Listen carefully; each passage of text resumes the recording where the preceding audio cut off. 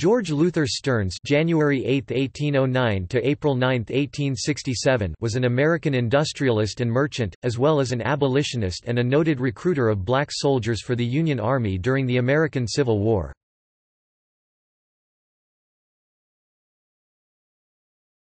Topic: Biography. George L. Stearns was born in Medford, Massachusetts on January 8, 1809, the eldest son and second child of Luther and Mary Hall Stearns.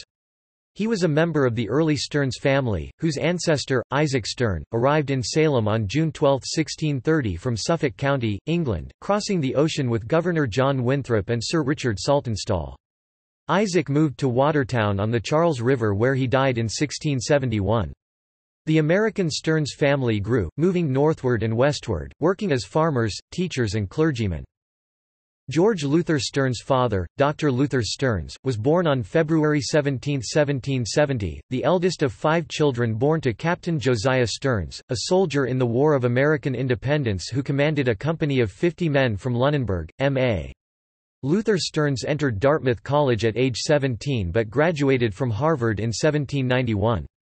He worked as a tutor at Harvard and eventually studied medicine, becoming an obstetrician after receiving an honorary degree from Harvard in 1811. Luther married Mary Hall of Brattleboro, VT when she was 16 on December 29, 1799.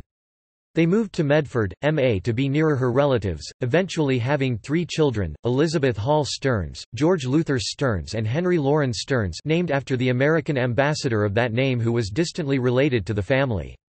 Dr. Stearns later opened a celebrated preparatory school for boys with students from the South and West Indies. Dr. Stearns died of pneumonia on April 27, 1820, when his son George Luther was just 11 years old. In order to earn money, young George sometimes tended the locks on the Middlesex Canal in town. At the age of 15, he entered the workforce to support his family. In early life he engaged in the business of ship chandlery, and after a prosperous career undertook the manufacture of sheet and pipe lead, doing business in Boston and residing in Medford. He was married to Mary Elizabeth Preston on October 12, 1843, by Rev. Frederick Henry Hedge. They met through acquaintances which included her father Warren Preston, a probate judge in Norridgewock, Maine, and Mrs. Lydia Maria Child, an American abolitionist, women's rights activist, opponent of American expansionism, Indian rights activist, novelist, and journalist. Stearns was one of the chief financiers of the Emigrant Aid Company which facilitated the settlement of Kansas by anti-slavery homesteaders.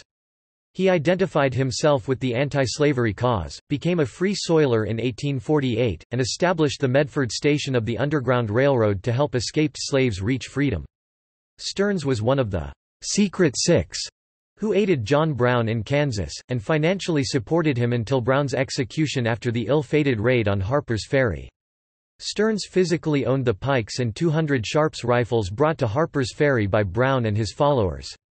Following Brown's arrest, Stearns briefly fled to Canada, but returned to Medford to face inquiry following Brown's death. Soon after the opening of the Civil War, Stearns advocated the enlistment of African Americans in the Union Army.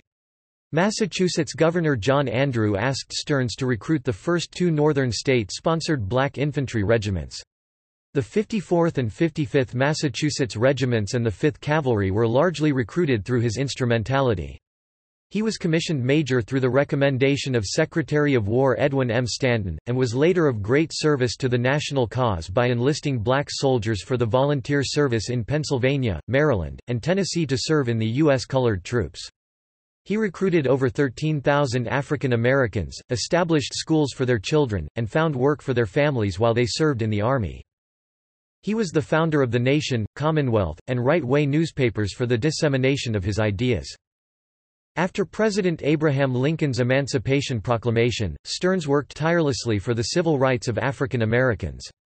Among his many admirers and friends were Louisa May Alcott, Henry David Thoreau, Charles Sumner, Frederick Douglass, and President Andrew Johnson.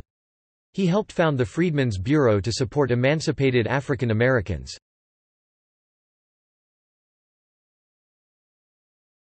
Death and legacy.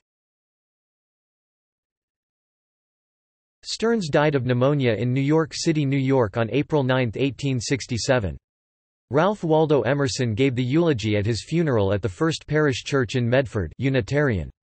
John Greenleaf Whittier published a poem in honor of Stearns in the May 1867 edition of The Atlantic Monthly entitled, GLS. pg 385. The Life and Public Services of George Luther Stearns. Of him Whittier wrote, no duty could overtask him, no need his will outrun, or ever our lips could ask him. His hands the work had done. A man who asked not to be great, but as he served and saved the state. In 1897, a monument was erected on Boston Common to the memory of Col. Shaw, commander of the 54th Massachusetts Regiment and who was killed at Fort Wagner. At the celebration of that occasion, Booker T. Washington, president of Tuskegee College, made an address where he attributed the credit of organizing the colored regiments where it properly belonged to George L. Stearns. Life and Public Services. Page 388. Following this, Joseph H. Smith, a veteran of the 54th, started a movement to have a commemorative tablet placed in the State House at Boston, commemorating Major Stearns' services and sacrifices for the Republic. The resolution was passed in 1897 to place a tablet in Memorial Hall or other establishment in Boston and signed by Governor Wolcott. However, it was never enacted then, requiring a second resolution by the Massachusetts legislature in 1901. The tablet is entitled, In Memoriam George Luther Stearns, and says, in part, a merchant of Boston, who illustrated in his life and character the nobility and generosity of citizenship, giving his life and fortune for the overthrow of slavery and the preservation of free institutions. To his unresting devotion and unfailing hope, Massachusetts owes the 54th and 55th Regiments of colored infantry and the federal government 10,000 colored troops at a critical moment in the Great War. In the darkest hour of the Republic, his faith in the people never wavered. Notes